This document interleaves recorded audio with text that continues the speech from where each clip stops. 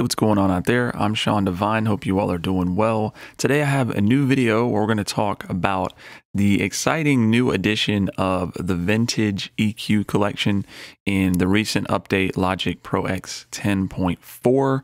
It's a very exciting time for the Logic Pro users because if you've been using the stock EQ plugins in Logic, they're not bad by any means, but they're more of a utility EQ, and this vintage EQ collection is going to give you some really nice sounds and tones to add to your mixes. So they are modeled after vintage hardware. You've got one that is the vintage console EQ that's modeled after a Neve. You've also got the graphic EQ, which is the API, and then you have the tube EQ, which is based on a Pultec. So again, very, very good tones here. And I wanted to give you some points of reference. So I'm going to compare this first one with an SSL EQ. I'm not arguing that this sounds better per se, but again, I just wanted to give you an objective reference, and this is the original EQ I used on the mix. So let me go ahead and play this vocal back with the SSL, and then we'll compare it to right now the vintage console EQ. Past pain plays like projections in my mind. Pass the time by venting through these lines all in the summertime. The sun is much brighter when I picture you in it. Last time you showed up clouded, connection severed, I doubt it. All right, so now let's hear it with the vintage console EQ. Past pain plays like projections in my mind. Pass the time by venting through these lines all in the summertime. The sun is much brighter when I picture you in it. Last time you showed up cloudy. So it's got a very smooth top end, and this is something that up to this point we hadn't really been able to do with things like the channel EQ. I really prefer to boost the high frequencies with a good software EQ like the SSL because it just has that smooth and silky top end that's not going to take your head off. Now I'm doing the same very aggressive high-end boost with this vintage console EQ stock plugin in Logic, and I really like the sound of it. Let me just turn these on and off side by side so we can get a little bit more of a comparison here. Past pain plays like projections in my mind. Pass the time by venting through these lines all in the summertime. The sun is much brighter when I picture you in it. Last time you showed up clouded, connection severed, I doubt it amounts to more than surface. So again, I really like the tone of this vintage console EQ. Let's talk about what's going on the plugin itself. Of course, we've got an in button, which will just turn the input going into the EQ on and off. We've got a low cut that we can go all the way up to 300 hertz and down to 50 here. We've got our low gain, some nice frequency points here. We got a mid gain, and then we've got our high gain. We also have this output module or output model. And what they've done is they've modeled the actual output stage of these vintage EQs. So you have the tube EQ, which is the Pultec, the graphic EQ, which is the API, and then you have the console EQ, which is the Neve. So you can get the output modeling and the sound of each of these. So the output stage of these EQs added some color, some saturation, some subtleties to the sound. So if you want to have that included with the EQ, you can do so. I wanted to leave that off just so that we could be objective about the actual EQ sections. We've also got a really handy feature here where we can choose to do a natural phase or we can do a linear phase version, which means that we're not going to be changing the phase as we're making adjustments in EQ. So really useful there. And then of course we just have our output volume that we can change here on the plugin. The next plugin we're going to take a look at in the vintage EQ collection is the vintage tube EQ. Again, this is modeled after a Pultec, and I tend to use these for things like kicks and bass.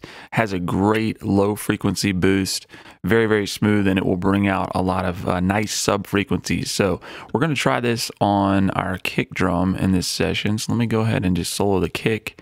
And right now we've got the inputs off, so this is without the vintage tube EQ. And then I'll turn them on and let you hear what this is doing.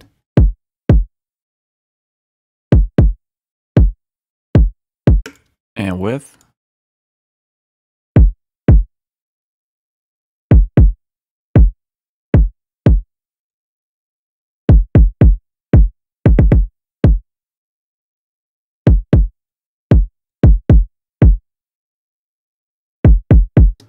So you need to be on some speakers to hear that, because there's a lot of really cool low frequency information that's being boosted there. We've got about a 3.5 dB boost at 36 hertz.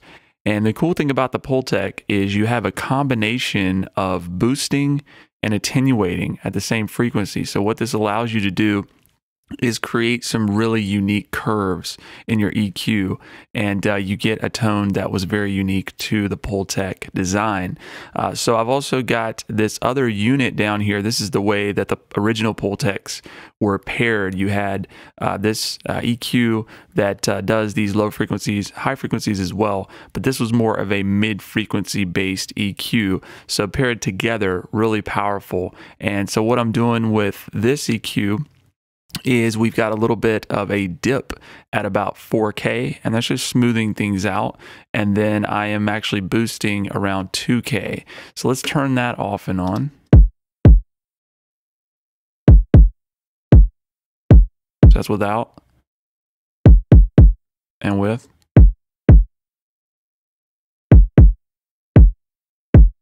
Let's hear it in the context of the mix here. Past pain plays like projections in my mind. Pass the time by venting through these lines all in the summertime. The sun is much brighter when I picture you in it last time. So it definitely makes our kick much more thick, gives it that boominess that we need. And again, this is a great EQ that up to this point, it's been hard to get that tone out of the stock plugins that have been included in Logic. All right, so the third plugin that is included with the Vintage EQ collection is the Vintage Graphic EQ.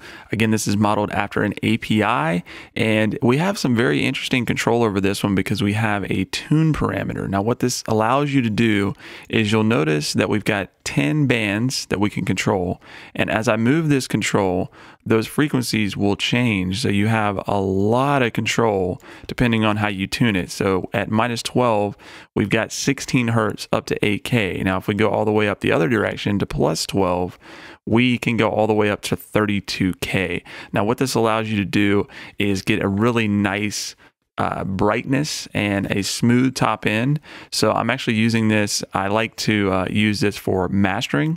I have it just before our master limiter, and I'm doing a little bit of boosting at 8K, 16K, and 32K. So I have it off right now, and I'm going to introduce it so that you can hear what it's doing. Yeah, I said it, forget you. Moving on a little quick, you found your new fix. No, this ain't easy, moving through the flicks. Saw your new pics, block you on the Instagram quick. See you got a new man, he ain't nothing to me, man. So a nice smooth sheen that you can add to the top end with the Vintage Graphic EQ. And with these three models, again, it just adds a lot more control over your mixes in Logic Pro X. Very excited to have the Vintage EQ collection added. If you have any questions about any of the three plugins that we covered, feel free to leave a comment below. If you learned anything in the video, please like and subscribe and consider sharing, and we'll talk to you soon. I tell you how I feel. Can we have this real conversation? You always got those looks that kill. Your loyalty is my confirmation. Just let go of all your fears.